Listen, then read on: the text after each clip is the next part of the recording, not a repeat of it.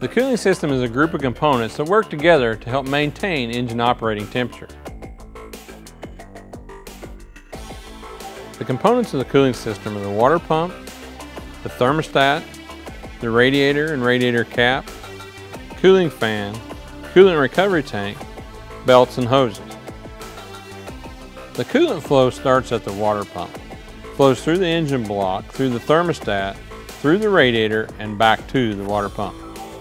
As the coolant flows through the system, it picks up heat in the engine and flows to the radiator where it is cooled and then returned to the engine. The thermostat is a valve that is controlled by temperature. As the engine is cooled, the valve is closed. As the engine warms up, the valve opens and allows flow to the radiator. If the thermostat becomes stuck and quits working, it will affect the entire cooling system. Heated coolant flows into the radiator inlet. It is passed through a series of tubes and fins that effectively dissipate the heat from the coolant. Radiator restrictions can compromise its ability to transfer heat. These can be either external airflow or internal coolant restrictions. As coolant temperature increases, so does the pressure in the cooling system. This pressure is regulated by the radiator cap.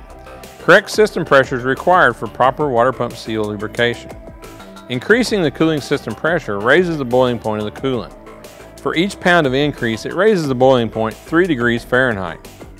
If the pressure builds up higher than the set pressure point, a spring-loaded valve in the cap will release the pressure. The radiator cap can be tested with a kit available at your local parts store. If an engine has overheated, the radiator cap and thermostat should be replaced.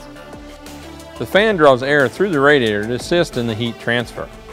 On vehicles equipped with a fan clutch, the fan clutch engages as needed to draw air through the radiator. It allows the fan to freewheel when air is not needed, thus reducing horsepower loss and improving fuel efficiency. Check the fan clutch for loose bearings or oil leaks. Fan clutch failures can lead to water pump failures and overheating issues.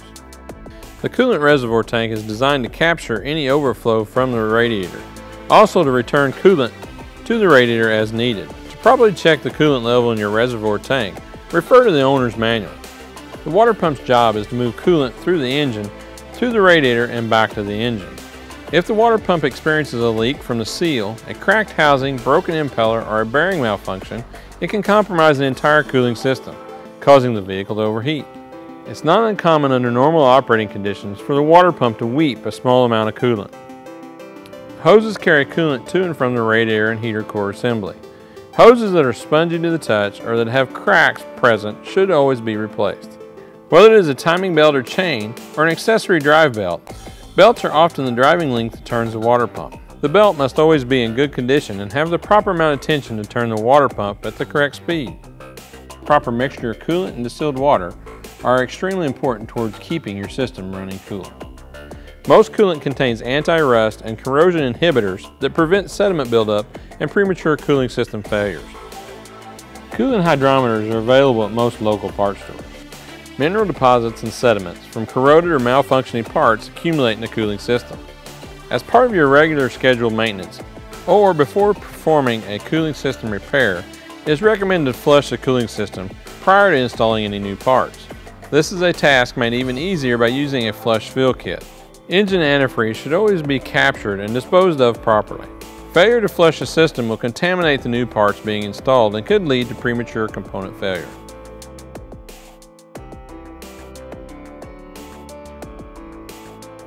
If you suspect a problem with your vehicle's cooling system, it's extremely important to fully diagnose each component before doing any repairs.